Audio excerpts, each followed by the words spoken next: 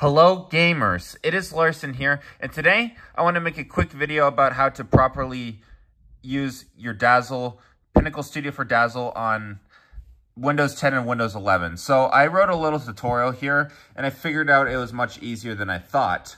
But here's a trick. So here's a problem with it. So Pinnacle Studio is a video editor by Corel that comes bundled with Dazzles. Dazzles are video capture devices. I made a video about the Dazzle before, but I figured out why it did not work. Because it comes with a disk to install Pinnacle Studio for Dazzle, and this is what confuses most people. Basically, Pinnacle Studio is a video editor, and Pinnacle Studio for Dazzle is included with it. It's a complementary part. You get it complimentary if you buy a Dazzle. It works on Dazzles that don't come bundled with the software as well, as long as it's a DVC 100. But okay, here's the problem. The one that Pinnacle Studio for Dazzle that comes with the software is broken because it will prompt you to update the software, and that updates the drivers. The problem is, and I really think this is silly because they really could have avoided this, is when you update the software on the disk, it will automatically unregister itself and will be like, this is not a registered copy. So I feel bad for anyone who's like trying to deal with this, because this is not acceptable for a paid product. But once you get it working, then it's much better. So here's a trick. If you've been searching for a while and trying to figure out how to fix it, basically, you have to install the Pinnacle Studio for Dazzle on this link right here, which is on their website. And then that's an online-based installer that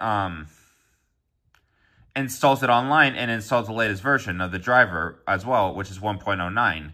And there's a lot of people who think that the Dazzle doesn't work properly on Windows 10 and Windows 11 because it gets choppy audio or bad video. That's because Dazzle made a driver to fix it, or rather Corel. But, yeah. So basically you need to use the online installer, which is linked in this post right here. So yeah, you can just copy that link down right here. cdn.pinnaclesys/release/psd pinnacles for Dazzle esd.exe. It will require you to plug in the Dazzle as part of the installation process. But I haven't really messed around with Pinnacle Studio too much, but I know that the newer versions cost money. If you do install it, it'll make it look like you have to upgrade, but you don't. You can just press the import button to start importing your stuff. So yeah, it works on Windows 10, the latest version of Windows 10, and the latest version of Windows 11, contrary to popular belief. So yeah, I don't know why installing then updating from the disk breaks it. That's, I don't know, because I guess part of the problem was people were cracking Pinnacle Studio, the newer versions, and Corel patched it, and so there's no longer a crack that works for it. Or someone used the keygen that came with it and started generating keys.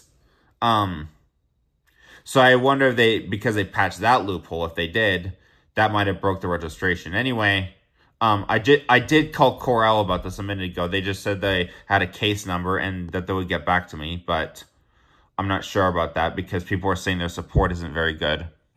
Also, Dazzle doesn't work on Macs at all.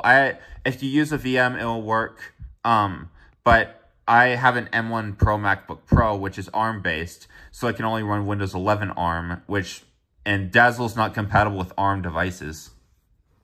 So yeah, that's basically all I want to say. So once you get the issue settled with your Dazzle, it will be much more easy to capture with it, and you'll have less problems. Bye.